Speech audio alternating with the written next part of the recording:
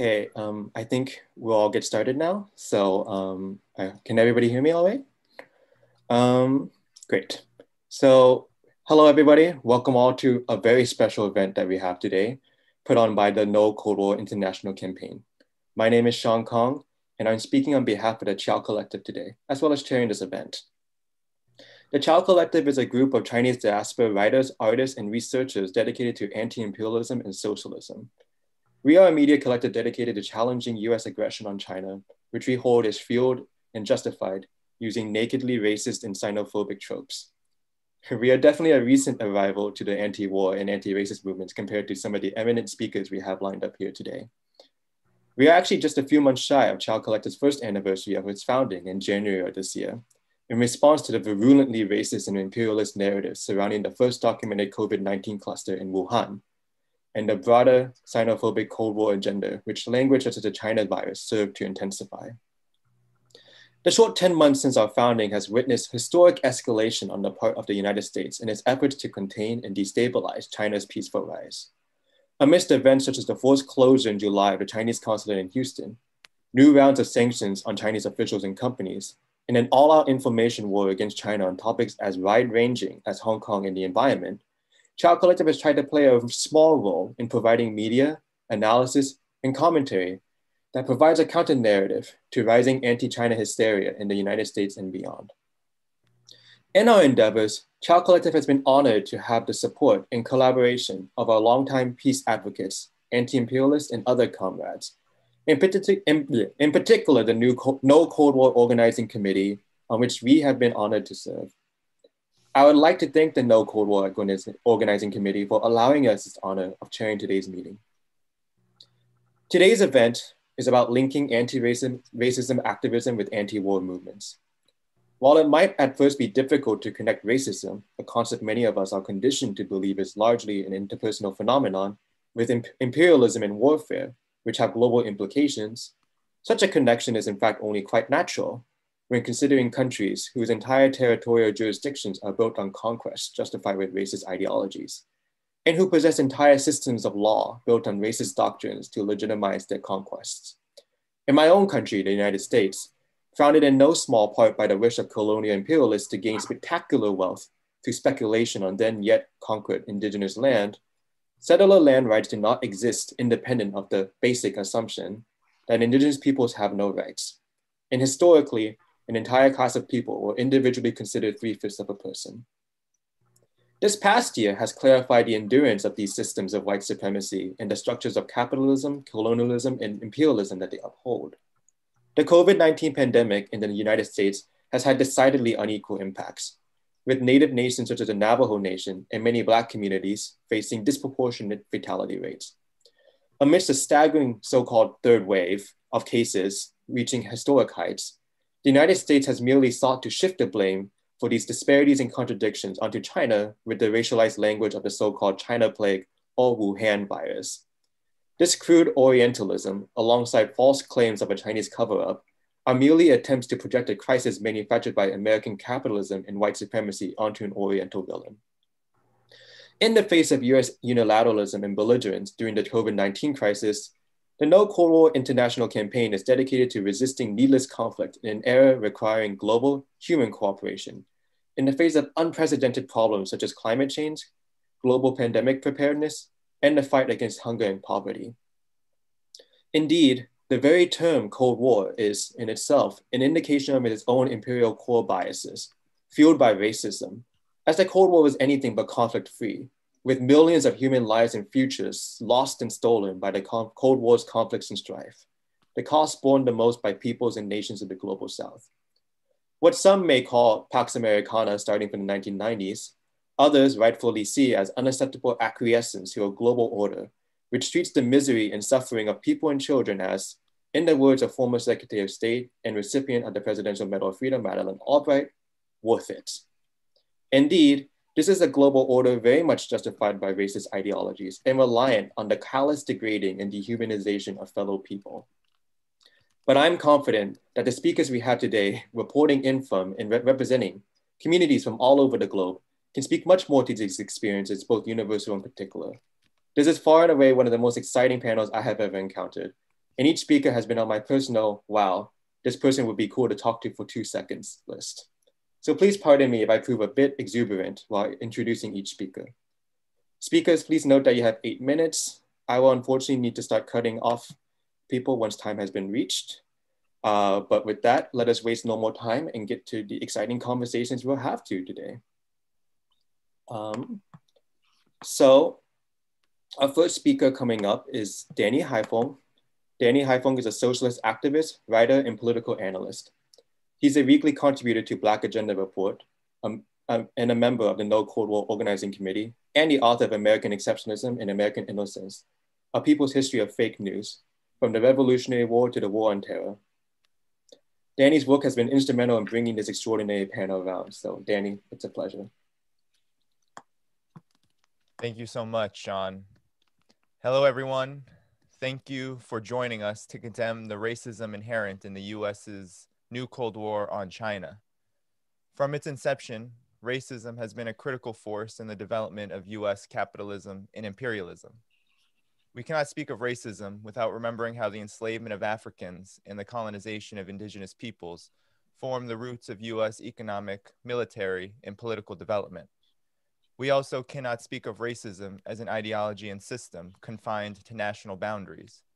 Racism has always been an international phenomenon. Cold War politics and racism are connected by their shared vision of preserving the power and hegemony of one system of development over another. During the first Cold War, the United States was ascending as a superpower at the same time that capitalism was descending as a legitimate economic model of development. Cold War anti-communism sought to delegitimize mass movements for social and political transformation wherever they emerged. In the US, the most vibrant political movement has always been the struggle for the human rights of Black Americans and other social groups terrorized by racism.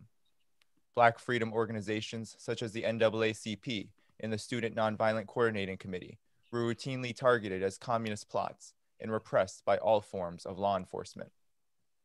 The rise of New China in 1949 intensified the US's Cold War abroad. US military strategists lamented over the quote-unquote loss to China to communism. The US swiftly placed economic and diplomatic sanctions on the newly formed People's Republic of China. The US invaded Korea in 1950 and renewed Yellow Peril racism in the United States, which placed US military forces and the People's Liberation Army in direct conflict with each other. US forces would go on to murder more than 2 million Korean civilians, including scores of Chinese forces fighting by their side. During this period, racism provided cover for the use of napalm and other weapons of mass destruction and helped erase the war from the American psyche. While the people of Korea and China see the war as a pivotal moment in their history, the US calls its own participation in the war the quote-unquote forgotten war to this very day. Not everyone in the United States, however, agreed with US hostilities toward China during the first Cold War. Black American activists, in particular, took a strong stance against US aggression in Asia and saw the struggle for New China as a source of inspiration for their own cause of freedom. In a poem, Black activist Claudia Jones wrote of China, quote, "No idle dreamers these, and yet they dare to dream. The dream, long planned, unfolds in socialist China." In 1959, Black scholar and activist W.E.B. Du Bois described China in a speech he gave at Peking University as, quote, "The most populous nation on this ancient earth, which has burst its shackles, not by boasting and strutting, not by lying about its history and its conquests, but by patience and long suffering, by blind struggle, moved up and onward toward the crimson sky." Du Bois and Jones were not isolated in the opinion that China's successful revolution to end its century of humiliation at the hands of foreign powers was intimately connected to the centuries of racist humiliation endured by Blacks in the United States. China was viewed by many Black movement activists as a political and ideological place of refuge from the threat of white imperial rule. NAACP activist Robert Williams fled to China after being driven out of the country by white vigilantes and law enforcement. The Black Panther Party visited China twice before Richard Nixon eventually made the trip that led to the normalization of relations between the two countries. That Black freedom fighters contributed immensely to a politics of internationalism and friendship with countries such as China remains relevant in this dangerous period for US-China relations. A new Cold War on China has emerged in recent years, and it is once again led by the United States. The first Cold War utilized racism to justify the dehumanization of countries and peoples choosing their own path to independence. The new Cold War on China employs the same logic in a period when the US and its model of unipolar dominance is in a process of decline and crisis. China's rise as an economic superpower, an influential force in the areas of poverty alleviation, ecological sustainability, and respect for international law, has been deemed a threat to the US's primacy.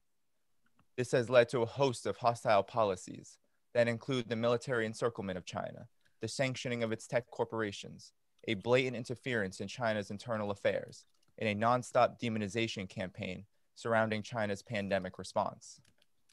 Anti-China racism forms a skeleton of the new Cold War on China in its entirety. China and its people have been returned to the position of quote-unquote red menace in the eyes of many Americans, to add to the host of other racist stereotypes that have shaped US thinking about China for more than a century.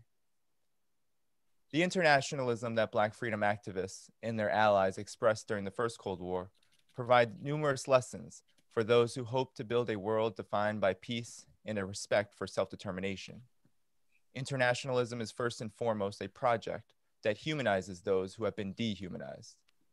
Black freedom activists affirm the humanity of the Chinese people and people all over the world as a critical step in devising a joint vision of a planet free from war, racism, and want. Their example demonstrates what it means to stand up for principles of justice, liberation, and peace for all people who have ever been deprived of them. Internationalism is not merely a rejection of war, but a rejection of the racist ideas that fuel war. It is a conscious decision to stand up for the truth buried underneath Cold War politics. And the truth is that China is rising just as it was during the first Cold War. This time, however, China is rising not merely out of colonial underdevelopment, but into a position of global leadership itself. China's economy will surpass the US's in less than a decade and do so on its own terms. Rather than colonize, occupy, and plunder other countries, China has built a truly globalized planned economy, which offers an example to the global South of how prosperity and people-centered development can exist at the same time. The first Cold War brought the world tremendous challenges, but also offered opportunities for anti-racist forces to build ties of solidarity with nations such as China rising out of colonialism and foreign domination. Similar opportunities exist now in the era of the new Cold War. But history must be our guide to truly unite against the dangerous course laid by the United States. History shows that racism and war are not defeated with denunciations alone, but rather by the action humanity takes to foster peaceful relations in the real world. To truly reject racism, anti-racist and anti-war movements must adopt the approach of modeling what peaceful relations look like in the here and now. That means both denouncing the new Cold War and extending a hand of friendship to China in its pursuit of a global order defined by cooperation and international law instead of aggression and racial domination. Thank you so much for coming.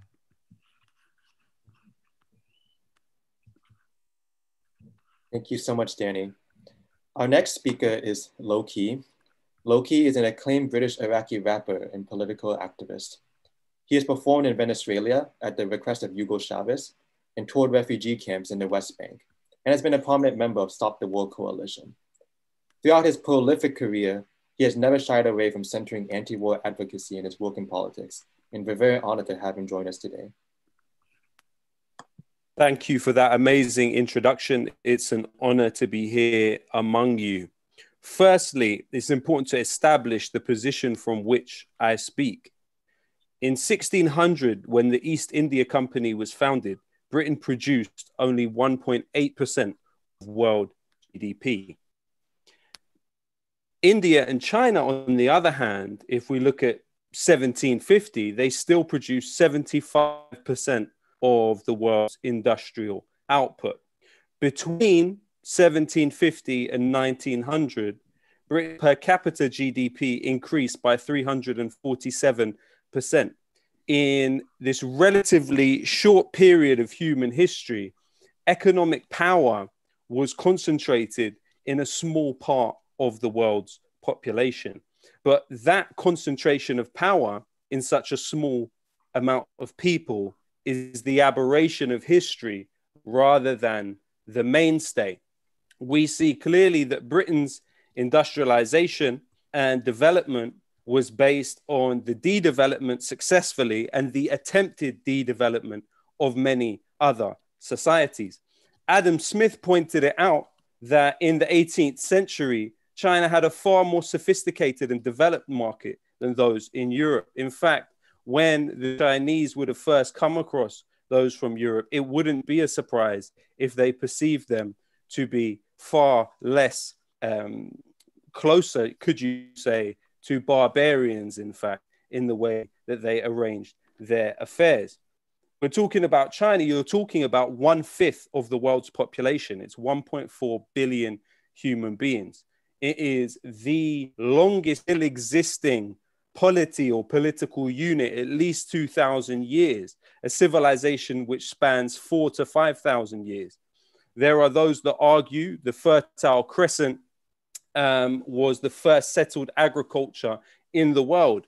And historians have pointed to 4 to 5 periods of Chinese history where they were the most advanced entity. It had steel production a millennium and a half before England. It had printed press half a millennium before England. We know that Cheng Ho, and I apologize for the pronunciation, sailed the globe in far more advanced ships long before Da Gama and Columbus. You had the seeds of meritocratic society in the Confucian exam system thousands of years before it was being discussed in this part of the world.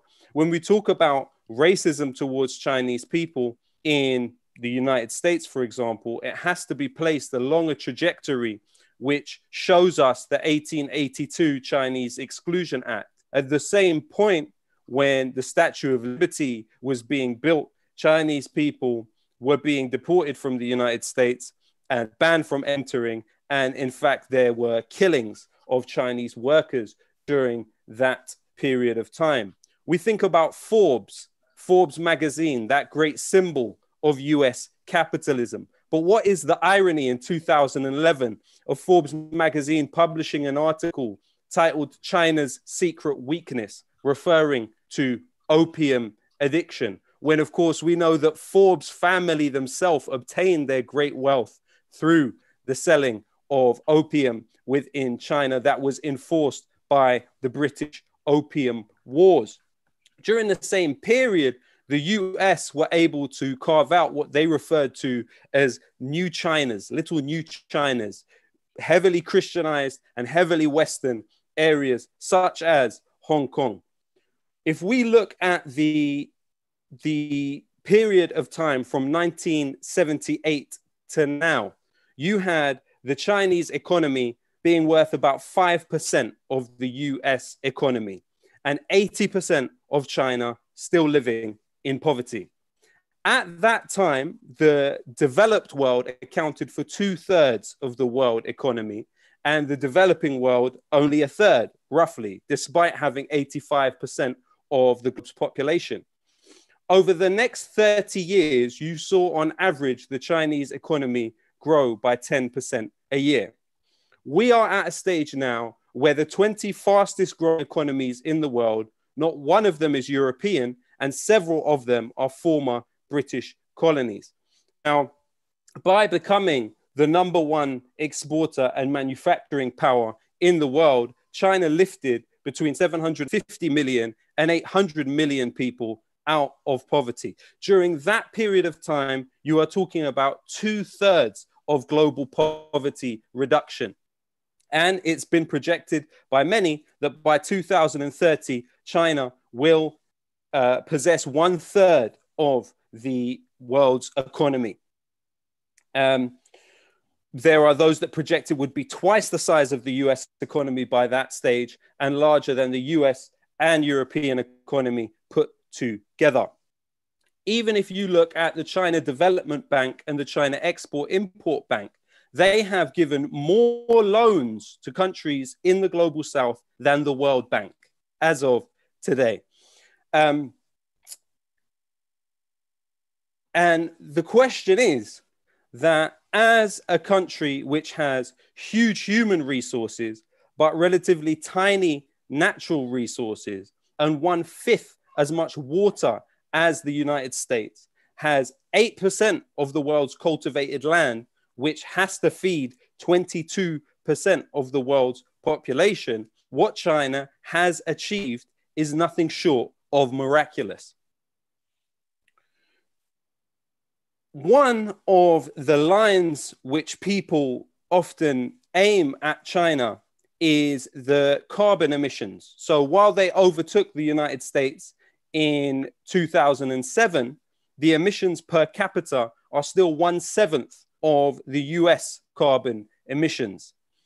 And in fact, over the last 40 years, the extent of China's effect on climate change has been 1/6 of that of the United States. But what also is important to note is that 40% of China's energy consumption comes from producing goods for Western markets. So it is in that way that a lot of Western companies have been able to export their carbon emissions. Studies looking at 15 major pandemics in Europe, from the Black Death to the 1918 Spanish flu. And of course, the Black Death is believed to have wiped out half of Europe's population, is that the economies were depressed in terms of investment between 30 and 50 years following those outbreaks. Now, the question is this: in the United States, one of the things credited with lifting them out of the Great Depression was World War II, because it provided jobs for people through the army. It provided jobs for people in terms of weapons manufacturing. Another point about the Black Death is that it led to a huge rise in anti-Semitism and an innovation in ways that so-called plague spreaders could be targeted within European society, focusing also on so-called witches. Now, what we are in danger of is a combination of this thinking that the United States will be able to lift itself out of its predicament through war and the natural development of human history to a more equal distribution of economic power, but also that the racism that this pandemic will give a boost to will be directed in that way. And there is no doubt that the military-industrial complex, that the ghouls from organizations like the Atlantic Council, Henry Jackson Society, the 77th Brigade among them, will be looking to turn this into a way to scapegoat China. Now, how will Britain deal with the United States that is pushing for war with China? Well, the reality is that Britain exports more to Ireland than it does to all of the BRICS nations combined. You're talking about a society where 62% of the population can only speak English, and 34% of the population think it would be good if the British Empire still existed. By pinning themselves to this orthodoxy and this projection of some sort of Anglo-Saxon power around the world, Britain are going against the natural movement of history. China is currently surrounded by 400 US military bases. And I would say that the US would do well to remember, as Danny pointed to, the 56,000 US soldiers that died in Korea and the 58,000 that were lost in Vietnam. The world is not with the United States. It is more isolated than it has ever been. The international community, especially on the subject of China, means nothing anymore, even within the Five Eyes network, which the United States has had to rely on. Who is the largest trading partner for Australia? It's China. Even other allies like India that the United States may rely on to use as a proxy against China their largest trading partner is also China. Brazil's largest trading partner is China. We're talking about having been for 110 years, the United States, the world's largest exporter, has been replaced by China. And that's not something that the rest of the world has a huge amount of problem with. If you look at the Belt and Road Initiative and the 70 countries that are involved in that, you look at the 16 plus initiative with the Central European states, even Greece and Italy are becoming closer to China. I apologize so really, much, but, most of Europe. Wrapping things up. Thank you so much. Okay, I will wrap up right now. So the rest of Europe does not see the same world that the United States sees.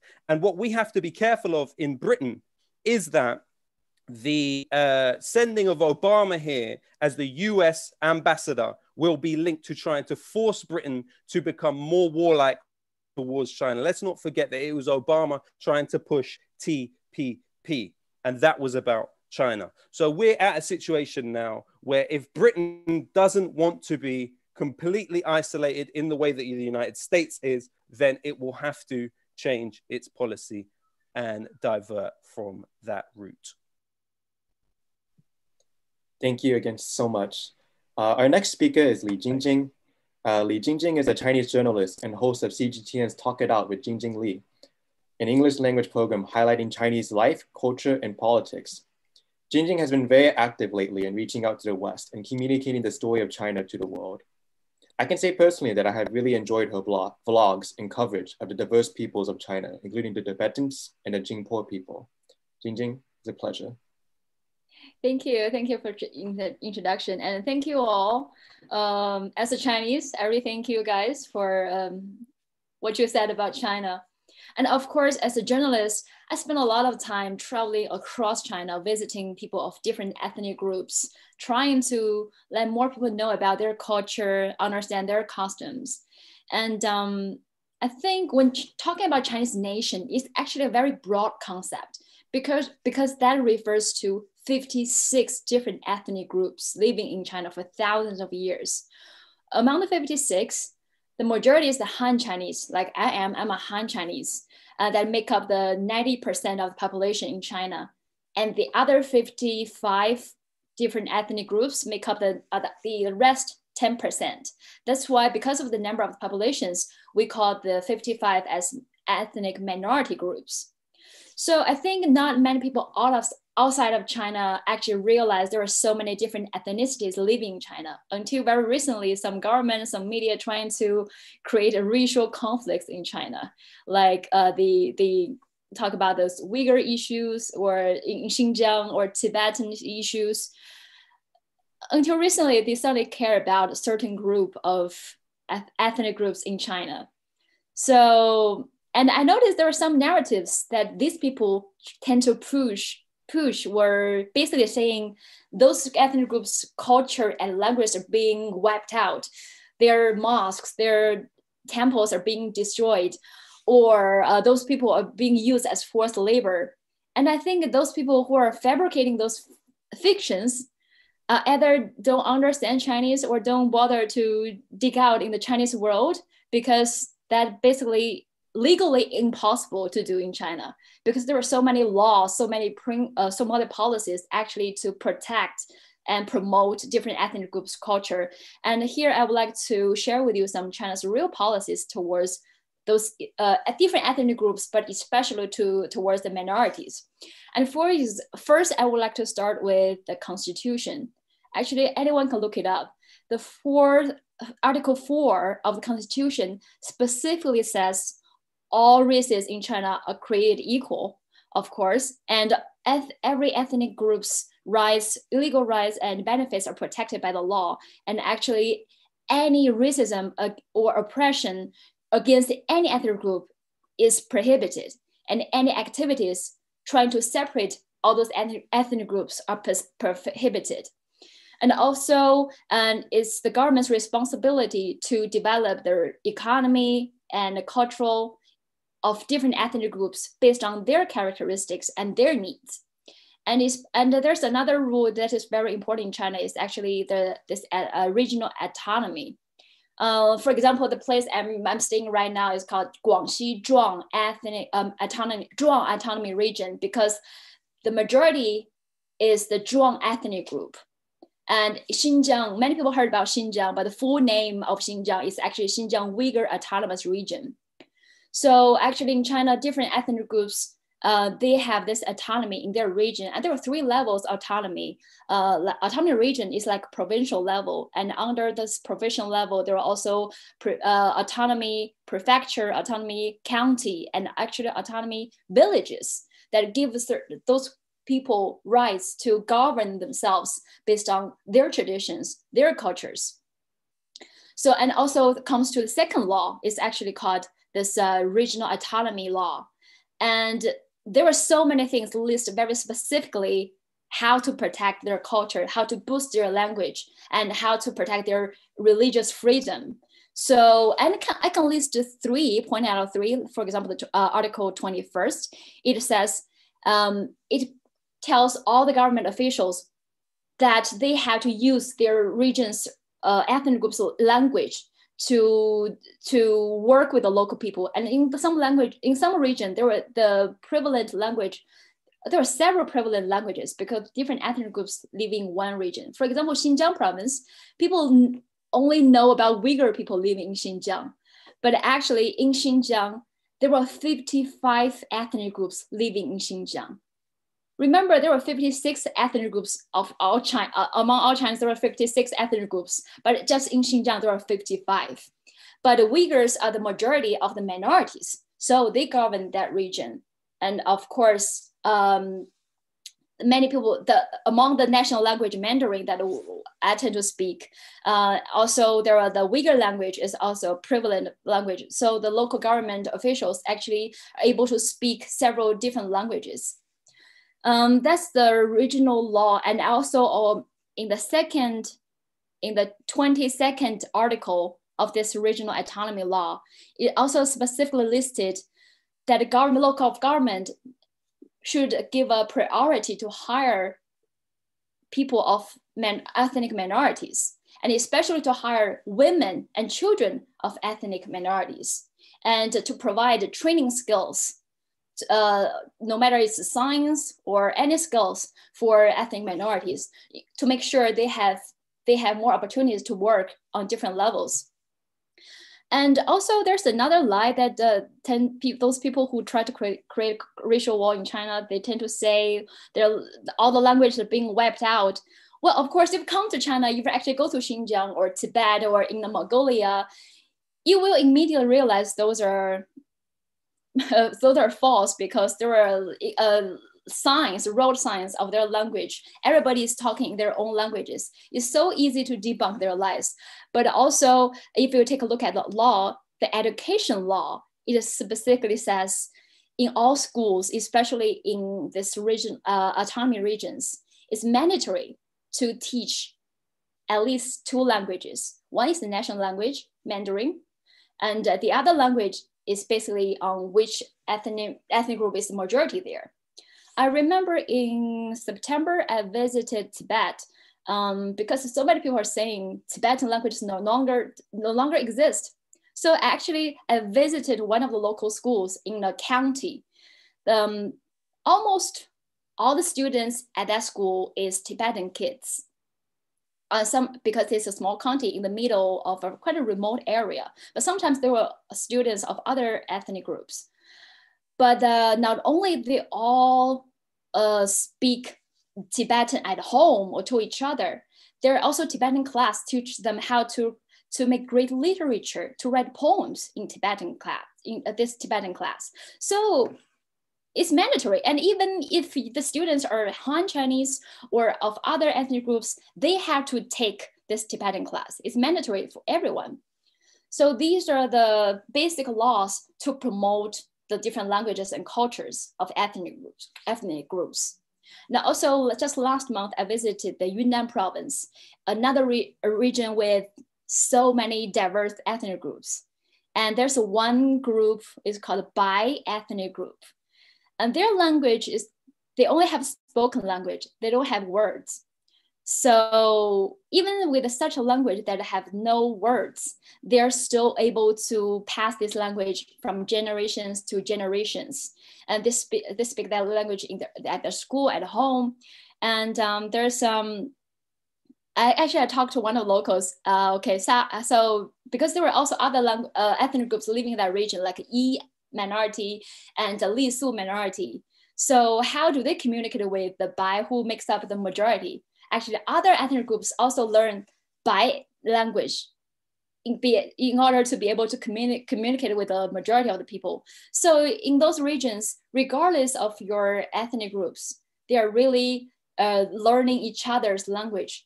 And in this Chinese law, in this regional autonomy law, there's one article specifically listed that they're encouraging our government officials to learn each other's languages.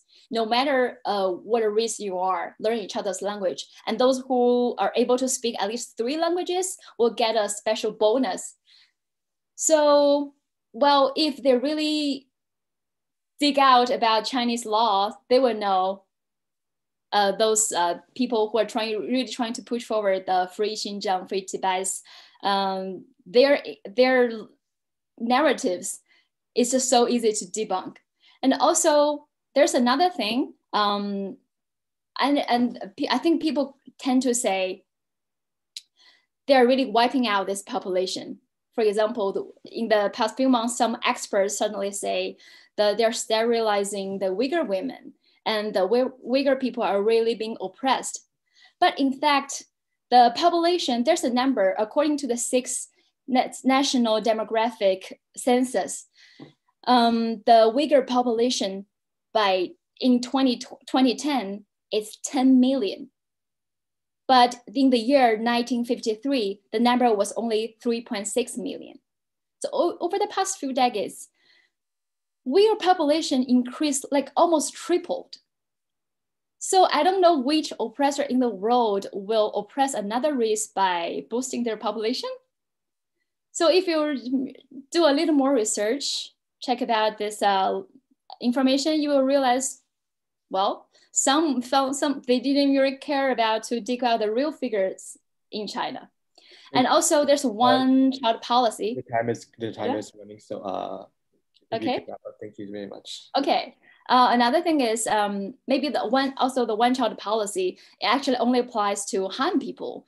For example, it's long been disputed, but actually only Han people can use one child policy. People of other ethnic groups can have 2 or 3 kids. So all these different ethnic minorities, their populations have doubled and tripled over the past few decades. And also I want to talk about this, that they are demolishing the mosques and temples. Actually now in Tibet, there were like 1,700 Tibetan temples, and with 46,000 nuns and monks. And in Tibet, there are the mosques were about 23,000 mosques. I don't know how many mosques are there in the US. Danny, are you about to say something? Sorry, I might like keep, okay. How much time I have left, I'm not sure. And so just wrap up and we'll head on to the next speaker. Okay, cool. So there were so many different ethnic groups living in China, but there were so many laws specifically listed the equality of different ethnic groups and trying to make sure each culture and each language can be inherited. And also this year, there were so many different ethnic groups being lifted out of poverty. And I think what people keep saying, how to create how to remove racism, I think is give the opportunity for everyone to get out of poverty, give everyone the chance to live a better life. And this is the most important, the most basic human rights. And that is what's being done in China very well. So for anyone who really curious about what the race going on, ethnic groups really is, the situation really is in China, come here to take a look at China and go to those regions, or just take a look at those, dig more into the just Chinese world. Okay? Is that okay? Thank you. Thank you so much. MP Diana Abbott, are you there? Looks like she's still logging on. So for our next speaker, we have here Cale Holmes. Cale Holmes is an American journalist based in Beijing who has written for outlets such as CGTN, Mint Press News, and RT on US-China relations and a recent escalation of US aggression on China. His voice comes at a time of a sharp ramp up in the intensity of the information war against China, and his consistent calls for mutual understanding are welcome in these increasingly xenophobic times. It's therefore our pleasure to have him here with us today. Thank you very much. It's a pleasure to be here as well. I came here to China a year ago, and when I came, it was a very already tense situation before the COVID-19 pandemic has even been used by the United States government, the Trump administration, to ratchet tensions up further. When I was flying from Detroit to Beijing, the Customs and Border Patrol agents were very sternly asking a lot of the Chinese nationals returning questions about their travels. I was even questioned about what I was bringing to China. This whole kind of Cold War environment has been going on for a while now, and the trade war was one manifestation, and this actually speaks. This all goes to what a lot of the speakers have spoken about. This goes back to questions of U.S. hegemony, and one of the interesting things about the reasons that the Nixon administration reached out to China back in the 70s had a lot to do with its anti-Soviet policy. So China was viewed, due to the Sino-Soviet split, as a potential regional power to take advantage of the USSR, and that was the main goal of the Nixon administration when it was dealing with Chairman Mao, when it was dealing with Zhou Enlai.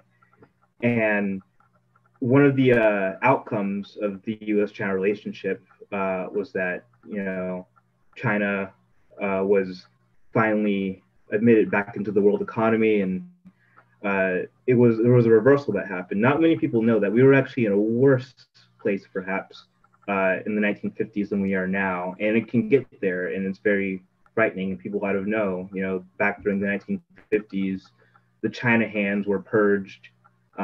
People like John Service, people who were sympathetic to the Chinese Revolution, who worked for the State Department, were all sidelined and marginalized, and that legacy is happening now again. Now, the reasons I think we all know are clear, and has a lot to do with after the fact, the USSR dissolved in 1991. China's use for the United States and imperial interests became less and less clear. And during the 1990s, we already saw the United States ratcheting up tensions with China. There was the third Taiwan Strait crisis when U.S. naval ships were going to Taiwan province. You had the bombing of the Chinese embassy rather in Belgrade, and the spy plane during the Bush administration that was caught in China. And all of this has been very rooted in the fact that China, it's an independent power. It's trying to rise peacefully, and it doesn't really answer to Washington. Beijing is serving its own people, regardless of what Goldman Sachs wants, regardless of what people who expected that China would become a kind of neoliberal economy, that never happened. And quite frankly, it's interesting to see that the Chinese consulate in Chengdu, which Vice President Bush Sr. actually had so much influence in opening, that of course was closed after the United States closed the U.S. consulate in, the after the United States closed the Chinese consulate in Houston. And these tensions have real effects on real people. My professor in college, way back before the Trump administration even came into office, during the pivot to Asia, so to speak, she was asked by her dentist, was she a Chinese communist spy?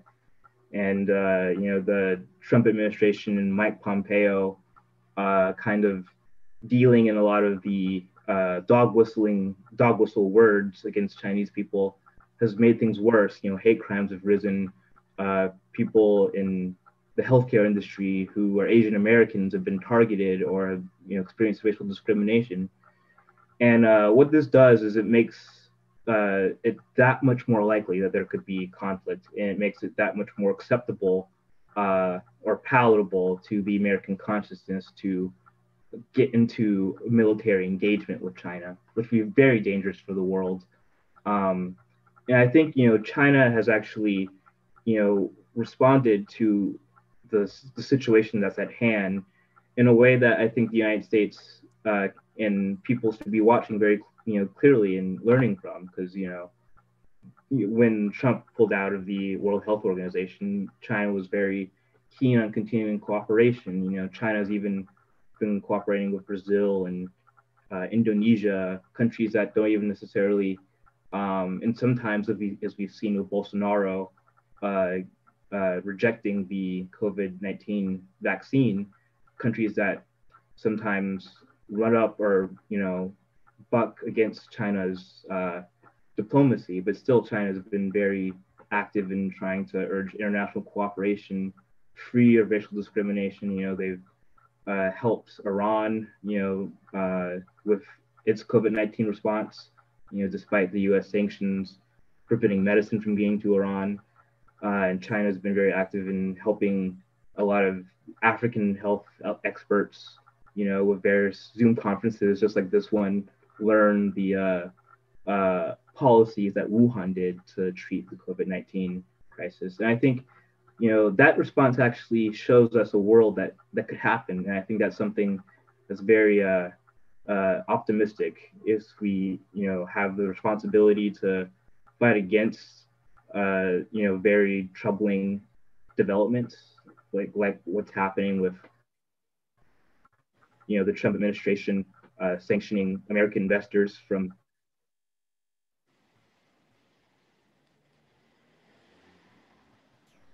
doing business with Chinese tech companies, sneaky Asian stereotype about, where China is doing with WeChat, or how they're trying to sneak this or that, or, the conspiracy theories about the lab, the COVID-19 pandemic being made in a lab. All these, racist disinformation campaigns that have a root in the yellow peril, stereotypes of the early 20th century, is we have a responsibility to fight these tragic developments. We also have something to look forward to, which is a world of international cooperation. There's lots to cheer on, and I think it's really it's good that we're having this discussion and we're talking to people about what needs to happen for us to effectively fight the new Cold War of China. Thank you so much, Cale. Thank you. Our next speaker is MP Diane Abbott. Diane Abbott is a Labour Member of Parliament representing Hackney North and Stoke Newington since 1987, when she became the first Black woman elected to Parliament. She has been a key figure in efforts to push Labour to the left, serving as Jeremy Corbyn's Shadow Home Secretary from 2016 to 2020. In Parliament, she's been a staunch critic of foreign intervention, consistently opposing the Iraq War and adventurism in the Middle East and beyond. It is my distinct pleasure to give the floor to Diane Abbott. Thank you very much, Chair. Can you hear me? Loud and clear. Very good. Well, I'm very pleased to be speaking at this important meeting. And I do feel strongly that the global north, if you like, Western Europe, America, should not slide back into a new Cold War with China as its epicenter. It's also important that we continue to combat racism. But I have to say that in this country, here in Britain, there is a report of a very steep rise in anti-Chinese racism or xenophobia. Of course, racists being who they are, they don't distinguish much between those who are ethnically Chinese or Japanese or Korean, but there is a rise in general xenophobia. And of course, that has been stoked by the United States under Trump. It was remarkable how he insisted in calling coronavirus a Chinese virus. And it is remarkable how he has promulgated a message, an anti-Chinese message. He's trying to convince workers in what they call the post-industrial states in the Midwest, people in manufacturing and mining and steel and so on, that their jobs have been taken from them by the Chinese, and in quotes unquote, standing up to the Chinese, he is standing up for these workers who have lost their job. Fortunately, with the recent presidential election and the falling off of support for President Trump, it does seem that people are slightly more skeptical about his message. But we have to hope that with Biden as president, he will adopt less China baiting, more positive, more globalized. I should also say that here in Britain, in addition to the violent, long-standing racism against Black people, against Muslims, against Jews, we also have anti-Chinese racism. And we know this. There are some indicators of this. One research group has found that reported hate crime directed at Britain's East Asian communities went up 3 times, 300% in the first quarter of this year. Research also says that this year, the global use of hashtags on Twitter, encouraging violence against China and Chinese people, has gone up 9 times, 900%.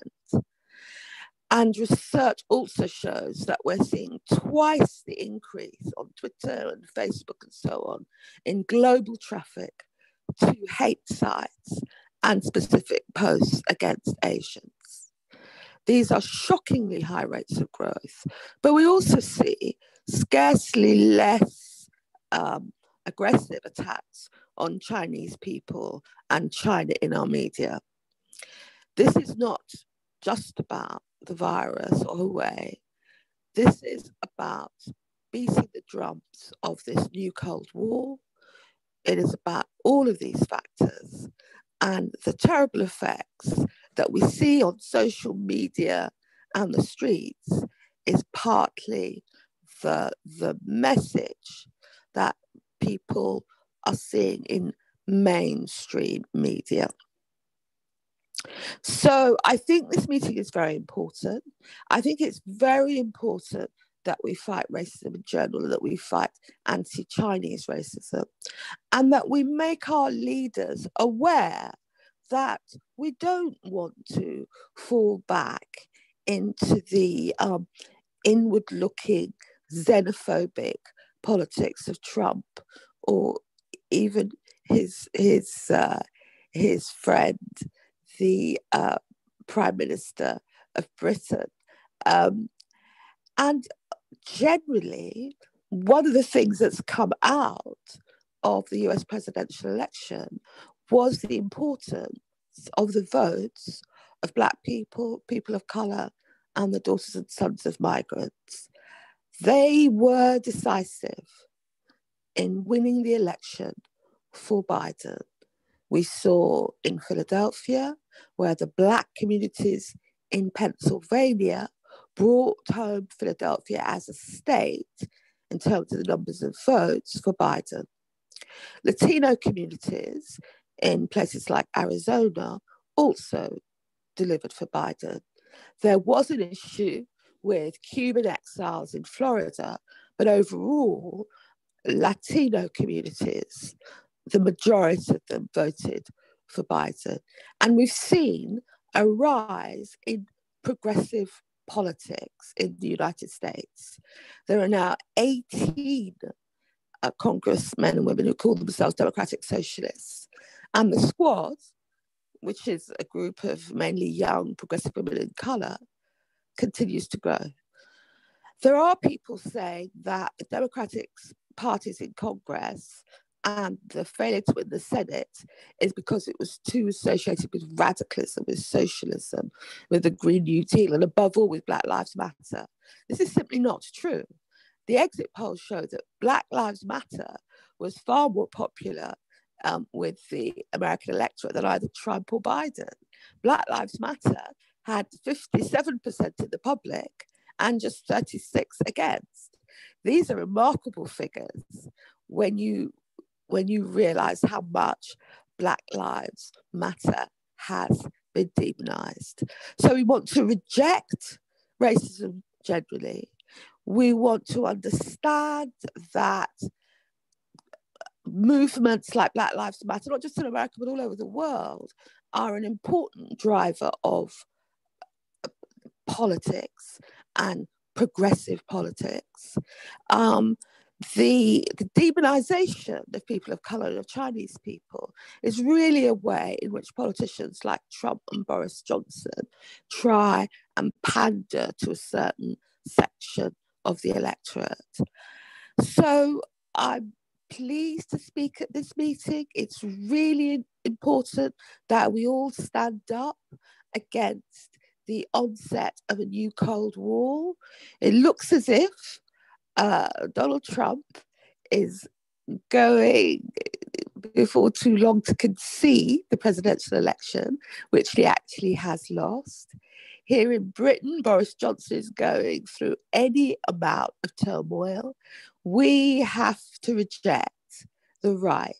We have to reject politicians that stir up racism and xenophobia.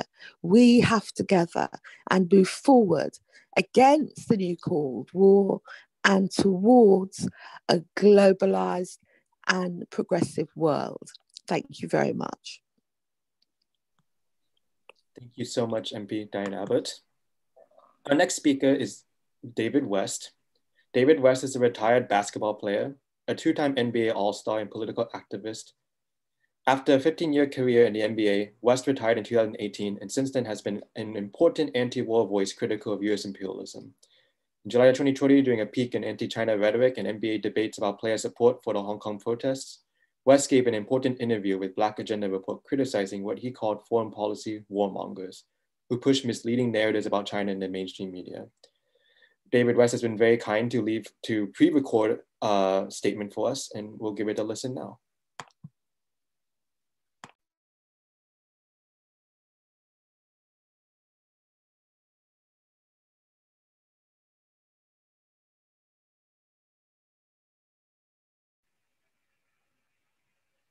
In peace, first of all, I'm honored and humbled by the opportunity to contribute to the Uniting Against Racism and the New Cold War online panel discussion today.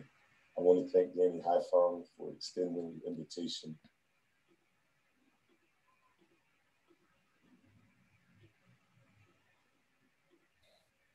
In peace, first of all, I'm honored and humbled by the opportunity to contribute to the Uniting Against Racism and the New Cold War online panel discussion today.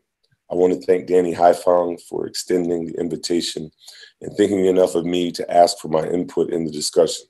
To the other distinguished contributors, many of whom I personally admire, I am thankful for your work and contributions made in the promotion of peace and justice initiatives throughout the world.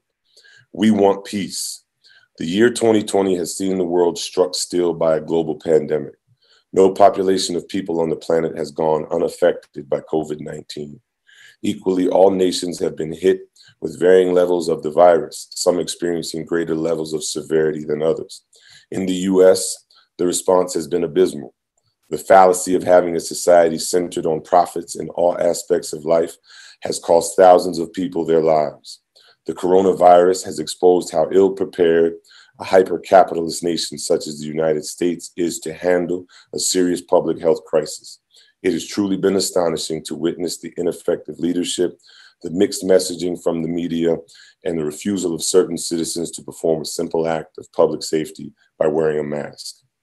The global response has been quite a different story.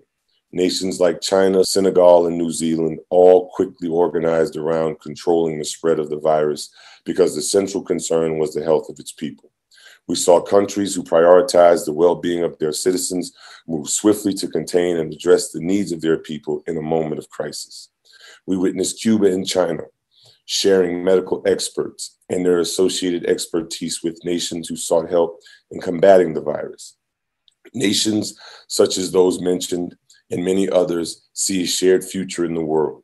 Combating illness and infectious diseases aligns most sensible nations in a collective call to action. On this accord, nations have found ways to work together and build relationships that are fortified by the common interest of the greater good. It is in this spirit we stand against the new Cold War. Those of us who are organized by peace and seek justice in our lives, and those of our fellow citizens stand in solidarity. As a global community, we have shared interests more than ever before. With the impending climate catastrophe, endless wars, COVID-19, coupled with global homelessness and poverty yet to be eradicated, the world community now, more than ever, must work together to ensure humanity survives. Unfortunately, the United States continues to be unwilling to work with other nations on peaceful ground and fair relations. As the political powers domestically wrestle over power, relations with the international community continue to be strained and leading the nation down the wrong road. As Chris Hedges wrote, the American empire is coming to an end. The nation has lost the power and respect needed to induce allies in Europe, Latin America, Asia, and Africa to do its bidding. Add the mounting destruction caused by climate change, and you have a recipe for an emerging dystopia. Overseeing this descent at the highest levels of the federal and state governments is a motley collection of imbeciles, con artists, thieves, opportunists, and warmongering generals. And to be clear, I include the Democrats. We want peace here at home and across the world. Domestically, the United States has just conducted an election in which the president and many in his leadership have refused to publicly acknowledge these results. This administration has given rise and space to the racist underbelly that many imagined magically disappeared because we had a president that listened to Earth, Wind, and Fire and shot hoops in his spare time. Racism continues to be a national pastime of the United States. The summer saw an explosion of protest against the unjust killings of George Floyd and Breonna Taylor at the hands of racist police. People all over the world flooded the streets in solidarity with the Black Lives Matter movement and to protest state-sanctioned violence. The United States has never appeared to be more dysfunctional and disjointed than it is now, and its only concern should be correcting its own issues. With a crumbling infrastructure, a failing for-profit healthcare system, deep structural racism, and severe economic inequality, the United States needs to more now than ever before focus all of its energy at home. First, in creating economic opportunities for its citizens by adopting more socially democratic policies that ensure the most vulnerable citizens have protections. In the words of the late, great Dr. James Cone, one's poverty should not be the last say-so about one's humanity. Second, the United States should seek to become a peaceful member of the international community once and for all. It must move beyond the imperial lust and attitudes that caused the illegal invasion of Iraq. These attitudes persist as the U.S. continues to threaten global peace and security with militarism and childish posturing. Lastly, the United States should use the pending climate crisis to show the world it is ready to build toward a shared future on common ground. No greater issue faces the global community like that of climate change. It's the one thing we can't afford to be idealized around or harbor outdated colonial attitudes when addressing. We want peace. We want justice. We stand against the new Cold War. There's nothing to be gained and too much to lose in a Cold War reality. At this moment in history, all nations should be fighting to stop the spread of COVID, working together to take on climate changes, and have clear and concise plans on how to best serve the needs of its citizens now and into the future. This is the path of peace. This is the path of justice. And these are the sentiments the peoples of the planet strive for and aim to achieve. It's time to recognize that we are all interconnected, and a shared future is the only way forward. In peace. In peace. First of all, Great. So thank you to David West for contributing that pre-recorded statement. Our next speaker is Rania Khalik, who is a Lebanese American journalist and a producer, writer, and host at Soapbox, as well as the co-host of the podcast Unauthorized Disclosure. She has written and edited work for important left anti-war platforms, including Electronic Intifada, Fairness and Accuracy in Reporting, Truth Out, and more. I know I have benefited from her sharp insights into Lebanon, Syria, and the humanitarian crisis of Yemen, and she has been kind enough to contribute a pre-recorded statement. So we will listen to that now.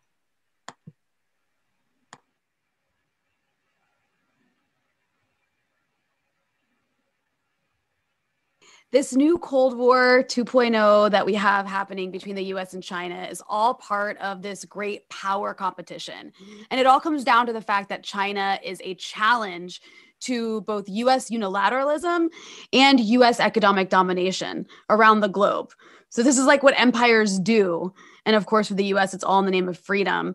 But I think one of the central aspects to understand about this new Cold War against China is that a lot of it has to do with technology, because China is at the forefront of 5G. Huawei is the world's leading provider of networking equipment. Its smartphone is the best seller outside the US and European countries. We're considering Huawei-based infrastructure for their 5G wireless networks. And I mean, whoever controls the future of communication kind of controls the future. So this is a huge threat to the US because China's way ahead of the US and will likely be the world leader in 5G technology, which would be a huge economic and technological loss for the US and its companies. So this is one of the reasons you keep hearing this accusation from the US about intellectual property theft. It's really just about the fact that Chinese companies like Huawei have been able to go beyond what the US can do in this technology. So that's why you hear people like, from the right to the left, from Republicans to Democrats, from Elizabeth Warren to Mike Pompeo, consistently accusing China and its companies of stealing from American companies. It's just not true. It's just like political expediency to explain away why the US is behind in this technology. And it's also a way, this whole idea of blaming China and saying intellectual property theft is also a way to garner support from American workers by scapegoating China for jobs being shipped overseas instead of blaming the actual culprit, which is capitalism and big corporations lobbying for corporate-friendly anti-labor trade deals that move American jobs to countries where labor is cheaper. So these accusations of intellectual property theft and of China stealing our jobs that you hear again from Republicans and Democrats and that you're going to start hearing more and more is all ultimately a part of America's defense strategy, or I should say military strategy. There was even a recent paper for the Pentagon that said the US should advocate for aggressive protection of US technology intellectual property rights in an effort to slow down China's telecommunications ecosystem expansion. That is a direct quote. So this is literally a part of Pentagon strategy. So what's really happening is that China's own industries are powerful enough that they're starting to challenge their foreign Western counterparts. So the US is whining about this big, bad, menacing Chinese yellow peril because China may have pulled ahead of American tech giants in wireless technology. And then another reason that the US is becoming so vehemently anti-China is ramping up this Cold War also has to do with the fact that China is starting to create new financial infrastructure to get around the US dollar, which is the world reserve currency. So basically, China's creating mechanisms that can undermine the US government's traditional methods of control and coercion. And that's like a huge red flag, a huge no for like the US empire. So the US isn't going to tolerate this kind of challenge to its economic dominance, which is why you see again this unified bipartisanship against China from both Democrats and Republicans, with Democrats trying to out-hog Trump. And I think one of the most important things to understand also about why the US sees China as such a huge threat on top of this sort of economic side of things is also the ideology. China is offering an alternative model to US neoliberalism, particularly for developing countries. They were able to pull all these people out of poverty in China with their economic model, their like centralized, planned economy, and develop their middle class and take care of people, while still making themselves a crucial part of the global economy. Like China's crucial to the way the world economy functions. And so by just merely offering an alternative, that's enough to challenge US hegemony and US empire. Because China can go around and, create these business partnerships with other countries where they don't have these neoliberal, strings attached, these conditions attached like the US. That's why you see the US running around the world, threatening even their own allies. Like if you do business with China, we're going to take, things away from you. And then lastly, I'll add that China is also a useful excuse for the military industrial complex to continue giving, justifications for why they need to expand. You need like this constant boogeyman to keep making money. And China's the new boogeyman to justify this bloated military budget. And I think it's interesting because like one of the reasons you're also seeing this Cold War with China ramp up, it was already happening, but I think COVID kind of accelerated it because COVID accelerated America's decline. I mean, you also saw between the way America handled COVID and the way China handled it, you saw two very different styles of governing and the way they work in a global pandemic. And the US system failed and is failing like in a devastating and embarrassing way on the world stage, whereas China was able to control this virus and was actually able to kind of keep its economy moving. So I think that's also, demonstrated to the world in many ways, like an example of how the US system is a failure and China could actually offer something that works. And this is like, this is also, I think speaks very badly for capitalism. So, what it comes down to is the fact that, the US wants to maintain a global economic dominance. That's why they're so obsessed with this technology war over 5G, and China's at the center of that. And the US wants to maintain this unilateral system of control over the world. And China also challenges that because they're this growing economy that, again, offers this sort of alternative way of development, particularly for third world countries. What's the US going to be doing down the line is they're going to be using these issues like Hong Kong and Xinjiang to attack China. These sort of what the US always does. They always go after their adversaries by trying to play the human rights card. And so I think it's very important that people always look to these issues with a skeptical eye and really ask questions about the way the media is reporting on these kinds of places, because the propaganda war against China, for all the reasons I explained, is going to heat up pretty dramatically. And it's going to make what we saw in Syria look like child's play. So people need to be prepared for that, because the US is funding opposition groups that want to basically, cut China up into pieces. And so far, the media is following suit without asking questions at all and just playing stenographer for the Pentagon and for the State Department. And we're going to see more of that under a Biden administration. Thank you again so much, Rania, for your pre-recorded statement. Our next speaker is Chris Matlako. Chris Matlako is the second Deputy General Secretary of the South African Communist Party and General Coordinator of the South African Peace Initiative, who has commented extensively on China-African relations. He was kind enough to join us for the No Cold War International Peace Forum in September, where he delivered an important speech critiquing US and European efforts to demonize Chinese-African cooperation as a tactic to ensure their own neo-colonial dominance over the continent. We are so glad to welcome him back for what I'm sure will be another rousing talk. No, thank you very much, Sean. And also just to acknowledge the contributions that have been made before us by the panelists and the very important points that have been made. I think the basis has been laid for understanding where we are today. What I think we should be doing in this brief moment is just to tap into the South African experience. I mean, you will know that apartheid South Africa was based on a legislated regime of racism in our country, which also had its bedrock as British colonialism. So there was the symbiotic relationship between British colonialism and apartheid in South Africa that actually contributed in a significant way to the exploitation and the racism that enveloped South Africa for a long period of time until 1994, when South Africa realized its independence. You will also know that apartheid South Africa was a global pariah and an outcast. At the same time, it received support from the capitalist world, which included the United States and Western Europe, Australia and Japan.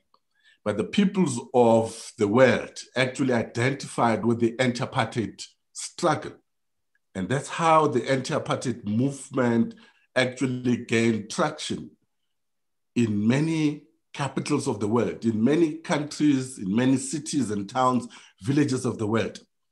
The progressive people of the world understood that racism was indeed a regressive policy and that it was a crime against humanity. The United Nations later adopted the foundation that said apartheid was a crime against humanity. We're laying the basis to better understand the reason why we are part of this global movement to fight racism and its connections with capitalism and its connections with imperialism. Zionism in Israel has, in the recent period, also created the foundations through legislation and institutionalizing apartheid in its dealings with the Palestinian people and taking land away from the Palestinian people. And like apartheid, Zionist Israel is also supported by the United States and the majority of the capitalist world that seeks to benefit from the system of capitalism as such. In recent years, there has been a rise in what we call right-wing conservatism across the world. And this right-wing conservatism is also connected, we want to argue, with the crisis of capitalism. And the crisis of capitalism has reproduced these conservative views, whether it is migration in Europe, whether it is the resurgence of a more crude racism in other parts of the world against people of Asian origin, against Black people, and against Africans generally. All of these things are linked, we want to argue, to the deep crisis of capitalism and as it manifests in the current world today.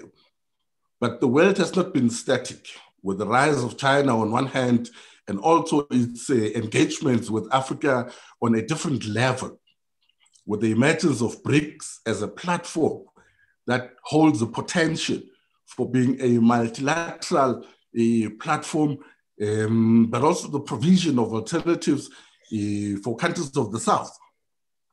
All of these things are seeking to point to a potential that could be useful for us to look at in terms of taking forward a progressive agenda for the world. We also want to argue that it will be worth our while to look at the experience of the anti-apartheid movement and how the anti-apartheid movement tackled the issues of racism. We're pointing this out because we think it's important for us to build a global network of anti-racism and anti-war across the many fractions and across the many shades of political and other ideological underpinnings. That the anti-apartheid movement, with its legacy of having mobilize the broad majority of the global progressives, ensure that by 1994, South Africa was able to realize its independence.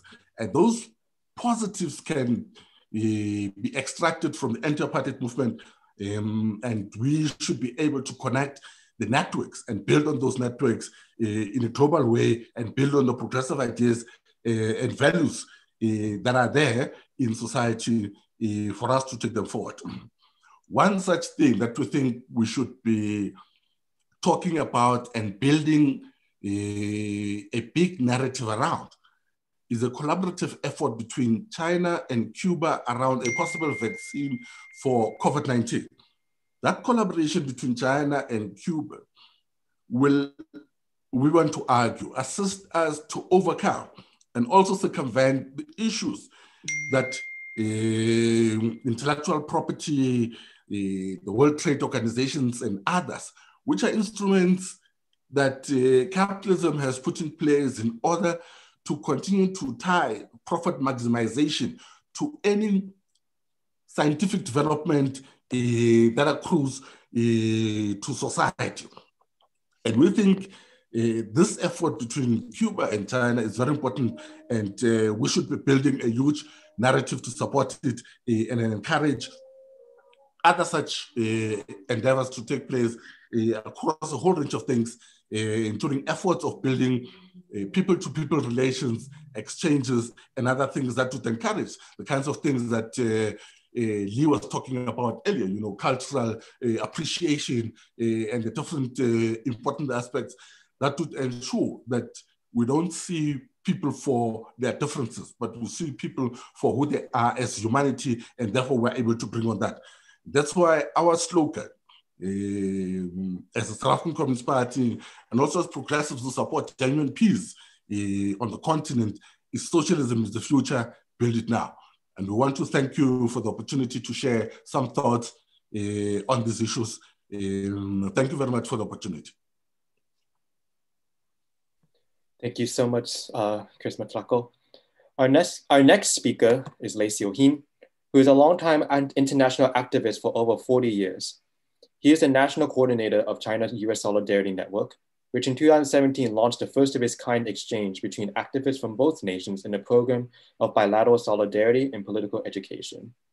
He is also the national coordinator of National Immigrant Solidarity Network, as well as having had quite a distinguished and global career as a reporter. Xiuhin Xin-sang, give it to you.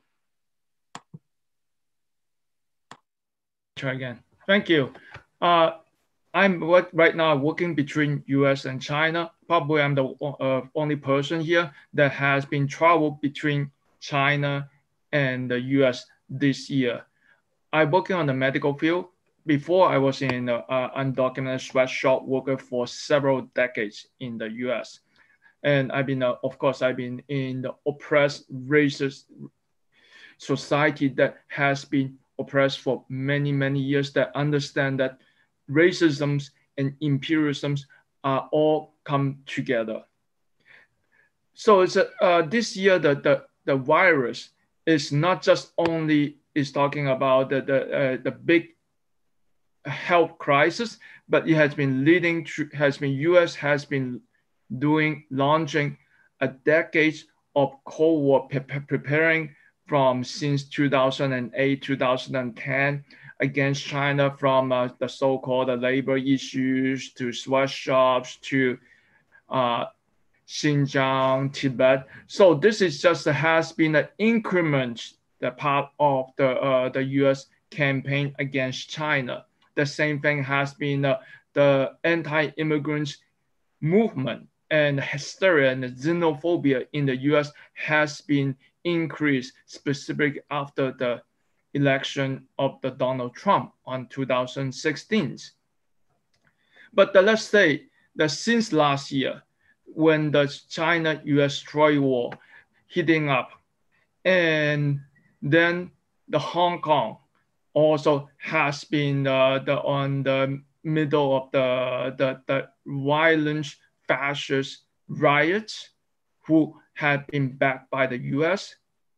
That has been, the people has been worried about what will happen to China. Is it a time that US under the Trump administration launching a new Cold War that can be overrun China, plus the so-called Xinjiang independent movement. It was until it would peak, the situation become the worst on December, that when China in that moment able to fight back against US aggression from Hong Kong, that the virus able to stop. The Xinjiang never had anything happened, and the US lost the trade war on last December. That China won all this front. And US, the elite and the Trump administration from left, not just Trump, but also from the left Democrats to right-wing, far right, are furious that China won. That's the reason they are desperately looking for an event, an incident they can turn the table back. What happened on the January? The virus pandemic similarly start from Wuhan, but there's no specific proof that this originated from Wuhan.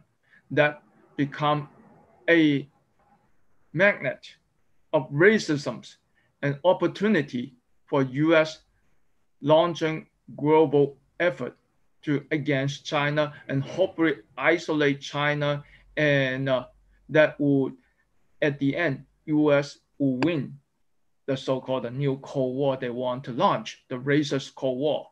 And then they thought that China cannot control the virus, and then the death will be astronomical, and the economy will collapse, and then the Chinese citizen will maybe turn angry against the government for failing to control the virus, the pandemic.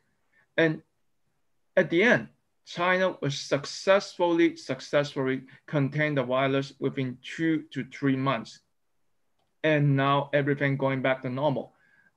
This year, I was in China early this year, organizing a delegation from US and UK activists from around the world to China to support the Chinese activist society community, as well as understand the situation in China. That was right before the COVID. And we went to Xinjiang and met with officials and met with community activists, that what we can do to support China. And then at the end of the delegation, that on the January, then the so-called COVID was started. And I left China in middle of the January and coming back to US. And then from March, the US, the pandemic became our control. Then now everyone knows the US has become the worst COVID crisis in the world. Why? That you can do a comparison between US and China. Why China can successfully contain the virus, and why US cannot and become a miserable failure, and then with hundreds of thousands of people died, killed, and 200,000 people died. Why? There's a failure of the US imperialism that only focusing on racism, focusing on military imperialism, spending all the money on the capitalisms that do not care about the people. That in China, that money spent on the community, spent on the people. That's how actually the Chinese government able to fight against, win the virus and fight within less than 3 months. And now in China, so everything back to normal, back to, from the community to the business and all these things. I'm still in, I'm coming back to China on August to continue my community work and continue my different kind of activism work. And I have been talking to people to building a solidarity between US and China. And hopefully we can build a community-based work. And so far, the people in China are really of course, I mean, American public and then also UK has been a really, really negative about China, the so-called the virus and the so-called all these lies about all this, what happened in China. So they don't understand what happened in China.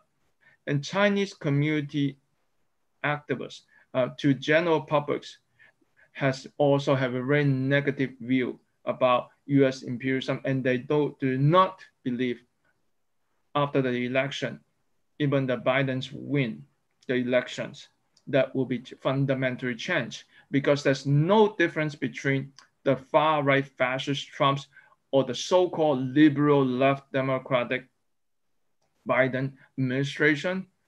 The imperialism is still the same. Their exploitations may be a little different, but they're still the same. They're serving the multinational corporation. Their policy still the same. What I want to say in general is that while I've been in China, when back to US, I try to convince the community across the country to how to work with China and to dialogue with Chinese activists. Right now, I'm in China. I do the same. Talking to the community and community activists and academia to how to build a solidarity with the US and UK's and activists from across the world. That's a real urgent need to be a community activists can work together. Sometimes the problem is that we are barking the long tree. We are not finding the right people to work or talk together. That's a really troubling to me. And we should find a more ground like this kind of communication, but also I think that would be highly recommended. We also should be doing a bilingual, just like in US, that everyone know that if you're an immigrant activist, especially if you're serving the Latino community, you got to have English and Spanish bilingual. That's a common sense. If we're talking about China solidarity, we should bring more Chinese activists, Chinese-speaking activists, and then resolve how to do the translations. Because many Chinese activists in China also talk about US, and then they have a really good point of view. They want to dialogue with community activists from US and peace activists around the world, but we need to build this channel.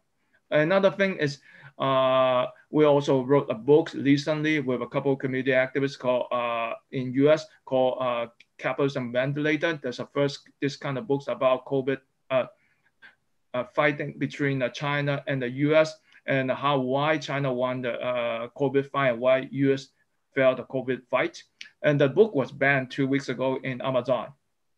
So we're now launching a campaign and reprint the book by ourselves, and hope that people can read it. But on the same time, that in the US, doesn't matter from left to right, from tech savvy geeks to internet company to QAnon conspiracy theorists, they do not want to listen to the truth. They do not want to hear the voice, at least voice from the other people in listenable way. We need to build a better communication channel, and we also need to make our voice loud and clear to everyone about what we stand for. Thank you. Thank you so much. Our last speaker, but certainly not the least, Nick Estes is a citizen of the Cool-Wachusett Oyate, known in English as the Lower Brule Sioux Tribe, an assistant professor in the American Studies Department at the University of New Mexico, and a co-founder of the Red Nation, a revolutionary organization dedicated to the liberation of Native peoples from capitalism and colonialism, and which runs a favorite podcast of mine. Nick, it's my pleasure. Thank you so much for having me. There's something about the weather. Last year, bushfires in Australia scorched 46 million acres, an area larger than Hungary and Portugal combined. Flames shot nearly half a mile in the air, killing 34 humans and more than 1 billion animals. And in the United States this year, 8.2 million acres burned, killing 37 people and displacing countless others. Swarms of locusts darkened the sky in parts of East Africa and West Asia, devouring plants and fruits as they tore through the land, leaving hardly a scrap of green. And a single living swarm in Kenya amassed to a size 3 times larger than New York City.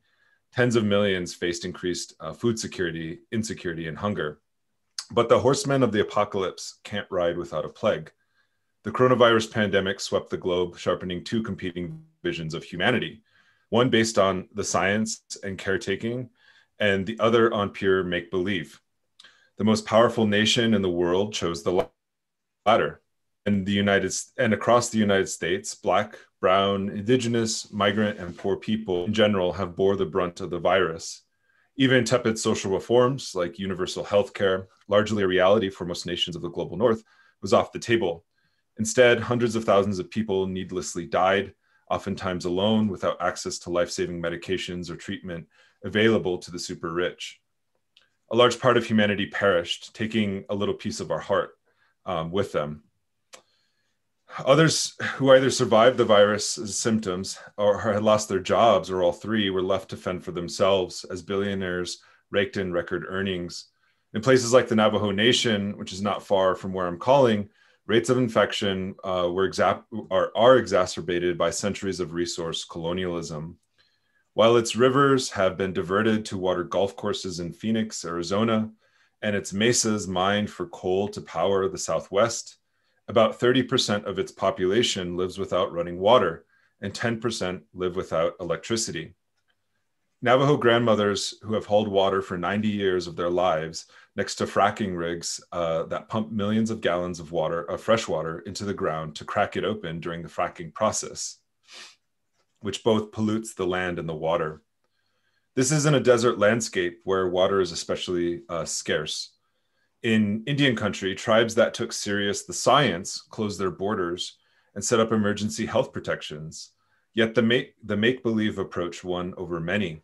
And once it was revealed in the media that the virus disproportionately impacted non-white communities, heavily armed men, most of whom were white, stormed state capitals, demanding haircuts and the reopening of restaurants. The virus intensified and spread, and with it came a toxic atmosphere of cynicism and hatred. Coronavirus is like climate change. The most advanced capitalist countries were warned about the threats far in advance. They had access to the best science and experts and did nothing. US officials cynically renamed fossil fuels emitted into the atmosphere molecules of US freedom. And US leaders blamed the coronavirus massive body count not on an inhumane for-profit healthcare system, but on a foreign country, China, because of its socialized healthcare system, which is similar in Cuba and Vietnam. They swiftly and all but eliminated the threat of the virus within a matter of months as it continued to spread elsewhere. And despite the massive death and destruction, a viable alternative within the mainstream North American politics didn't coalesce. And 2020 is on track to be the hottest year on record. And this flies in the face of the fact that the current administration and the incoming administration have no real plan for addressing climate change, let alone addressing the coronavirus, in spite of China's pledge to become carbon neutral by 2060. And so I think some of the other speakers have mentioned previously that what is at stake here is not simply racism on a domestic scale, but the real threat to an alternative, or the real threat to neoliberalism and the alternative of the current global order that's dominated by the United States. And we can look no further than Bolivia and understand that the recent coup that happened last year against Evo Morales and the movement towards socialism was recently overturned. So Evo Morales has returned back to the country, and with him in the election of Luis Arce as president and David Chicohuenca as vice president, the indigenous revolution continues. And not only had the coup government, with the support of the United States, overthrown the administration, they also tried to crush the project for decolonization it represented. And this specifically relates to the path of resource nationalism that Bolivia took. specifically in nationalizing its lithium reserves, which, as everyone knows, is a key ingredient for rechargeable batteries, which is necessary for any kind of post-carbon future that we may want to live in. And as an organization, the Red Nation, we take inspiration from Bolivia and the 2010 People's Accords that were drafted in Cochabamba, Bolivia, a large part of the Proceso de Cambio, the process of change. The accords themselves spell out principles of ecofeminism, eco-socialism, and anti-imperialism, infused with traditional indigenous ecological knowledge. And that's the spirit in which we operate in, and understanding that not only does climate justice have to be focused on decolonization, but it also has to be focused on anti-imperialism. And for the sake of this specific talk, I think it's important to talk about the role that US militarism has played in places like the Pacific, specifically ramping up aggression towards China. So after the 19th century, the US military-industrial complex developed at an unprecedented rate on stolen lands in occupied Hawaii. In the early 1900s, the US military established infrastructure dedicated to coastal defense and infantry with various forts, named after various generals of the United States. In the 1930s, airfields were built. And after the Japanese bombing of Pearl Harbor on December 7th, 1941, the United States tightened its military grip by instituting martial law, erecting concentration camps, and increasing recruitment of Japanese Americans to be deployed in World War II. The Cold War subsequently ushered in more military expenditures to Hawaii, like the creation of the Barking Sands Missile Facility on the island of Kauai. For the first time in the 1940s, US military spending became the largest source of revenue in the islands. So reports from 2008 suggested across Hawaiian Islands, the collective military forces of the United States maintained 21 military installations, 26 housing complexes, 8 training areas, and 19 bases of operating stations. Armed forces, military dependents, and veterans make up more than 16% of Hawaii's entire population, and some estimate that that could be upwards to 20%. Estimates from 2013 indicated that the military controls more than 230,000 acres of land in Hawaii, and on the island of Oahu, about 94,000 acres are controlled by the military, which makes up approximately 25% of the whole island. Recent reports show US military spending in Hawaii was about 8.8 billion, and I think that's increased to around close to 10 billion, which ranked second only to the $14.7 billion that tourists spend in the island alone.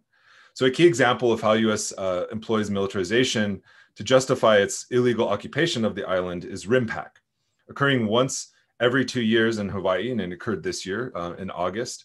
Around its water, the rim of the Pacific, war games are hosted by the US Pacific Fleet, which is a subordinate command of PACOM, the US Pacific Command.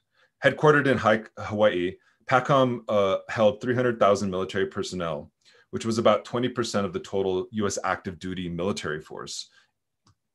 But as their official website states, this number has increased to around 360,000, and it's responsible for policing approximately half the Earth's surface.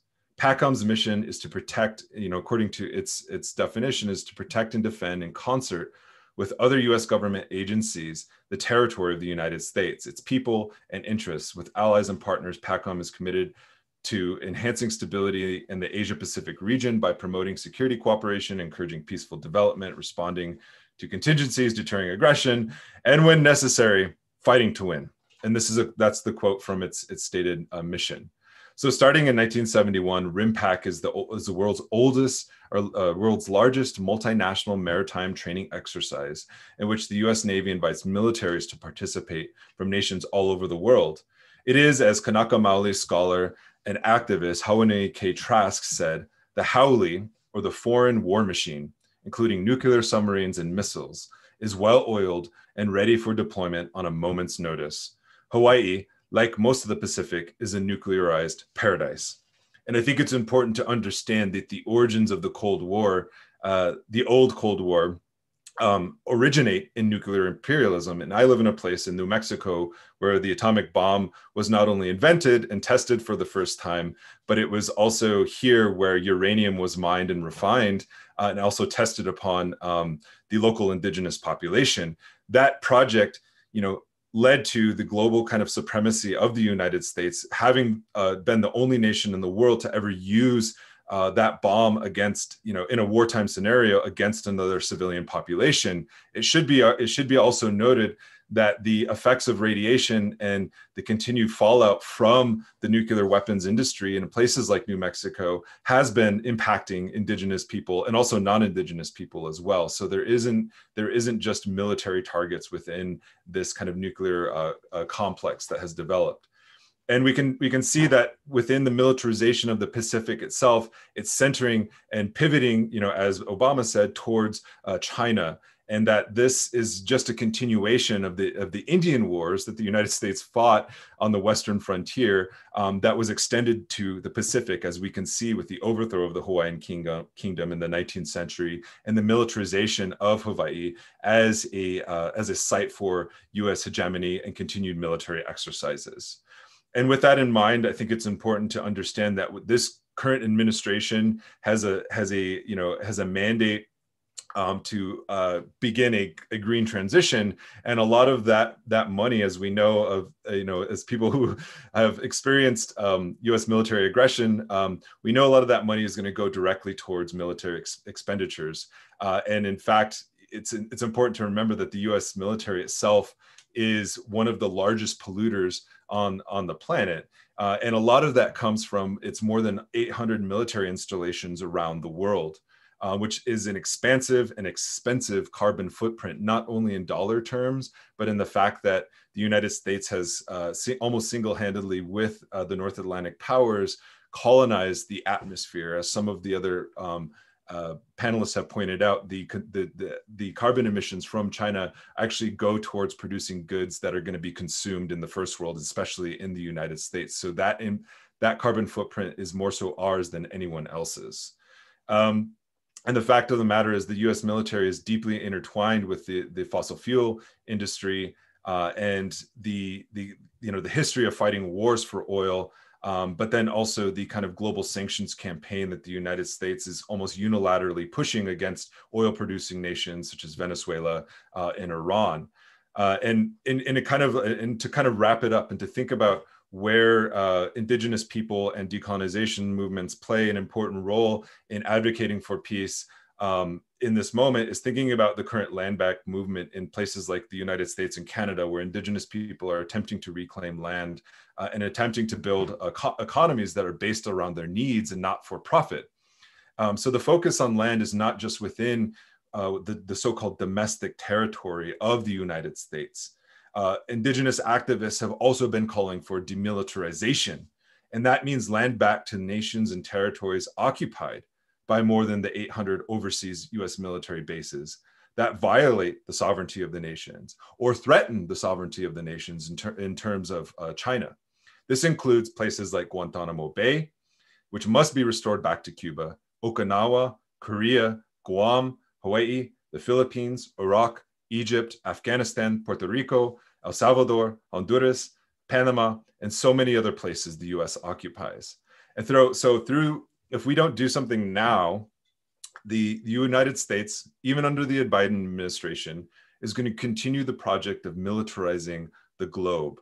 And the United States holds the future of the planet hostage, not only in terms of how we understand US military aggression, but how we as humanity can combat climate change. Thank you very much. Thank you so much. And let me take a moment again to express how much of it is a privilege for me to host such a panel of extraordinary speakers today. It definitely lived up to my expectations, exceeded them rather. And I'm very happy that I was able to be a small part of this today. And with that, I'm actually going to hand it off to Carlos Martinez, who's one of the senior conveners of the No Cold War International Campaign, for the closing words. Thanks very much, Sean.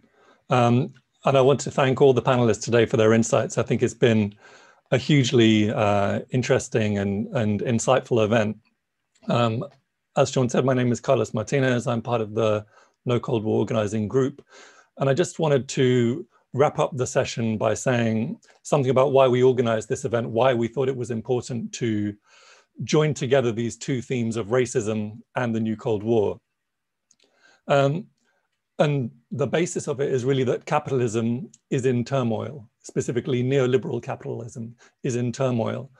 Ongoing economic stagnation alongside the startling failure this year of the major Western economies to contain the coronavirus pandemic is producing essentially a crisis of legitimacy and a corresponding sense of panic among the ruling class. The US is the leading capitalist power, and it's the worst affected. You know, for the moment, it remains the world's largest economy in GDP terms, albeit not for very long, but its quality of life indicators are deteriorating. Poverty is rising, infrastructure is crumbling. Large parts of the country are affected by chronic unemployment. COVID-19 has to date taken the lives of almost 250,000 people in that country, and that number is going up by around 1,000 every single day.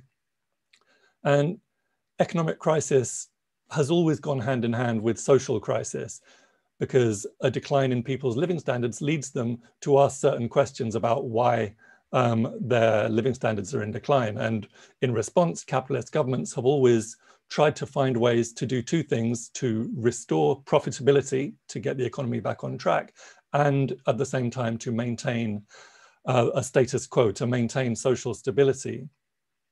In Britain and the US, we're still kind of reeling from the financial crash of 2008. We're still in an economic recession that starts at that time. And the ruling classes have responded to that crash with, on the one hand, bailouts for the rich, bailouts for the banks, and for the poor, it's been a story of relentless and brutal austerity.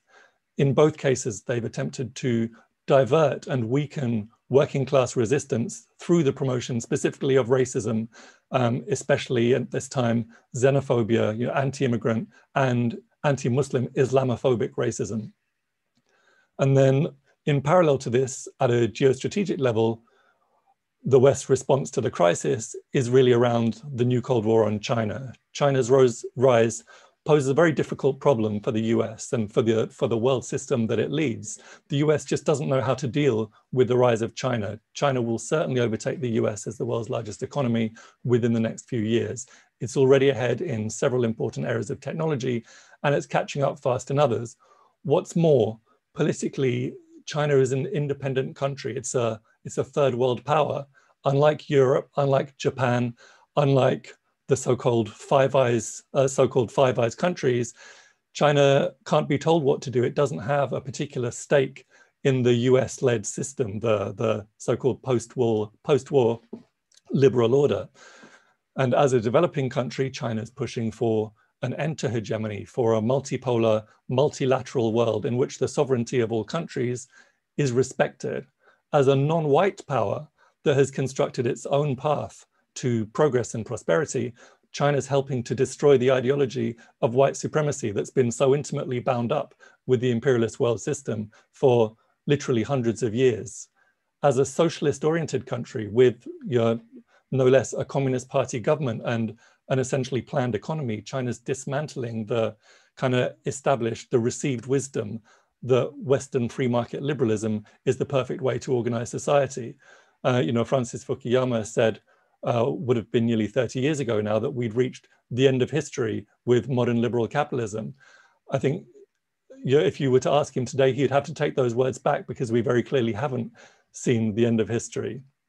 But this is the context to the new Cold War. This is the reason for the so-called pivot to Asia, the trade war, the propaganda war, the decoupling, the attacks on Chinese technology companies, the attempts to diplomatically isolate China, the fomenting of anti-Chinese racism, the strategy of military encirclement.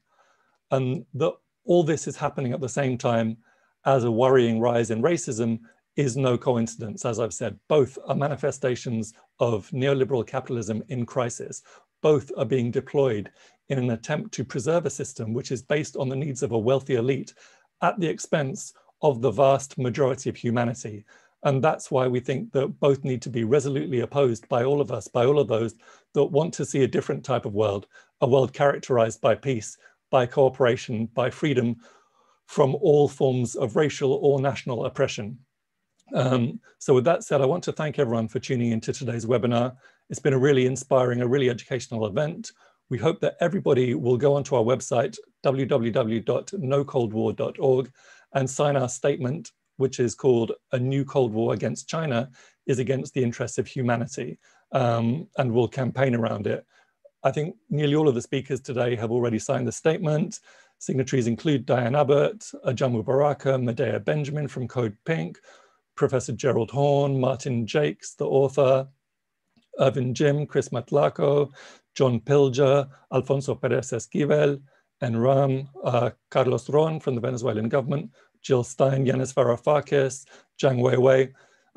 So we very much hope that you will join those people in signing our statement. This has been our last event for 2020.